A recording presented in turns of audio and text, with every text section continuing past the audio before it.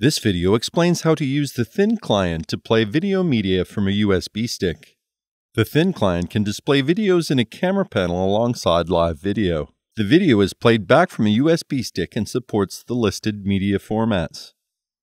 First, copy the video files to a USB stick and insert it into the back of the Thin Client. Note that you must leave the USB stick inserted during video playback. Next, add the video files to the Thin Client. From the Thin Client's web interface, select Settings. Select Enable Digital Signage. If prompted, accept changes. Click Manage Files. Add the video file from the USB stick.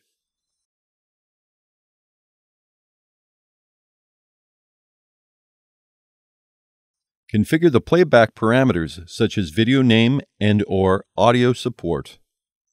Once added, you can add the video file to a layout by clicking on a panel and selecting the file. You can also use the Thin Client operator interface to select added videos. Click the camera button and select the video. The video file will loop on the Thin Client indefinitely. For more information or technical support, visit us at Senstar.com.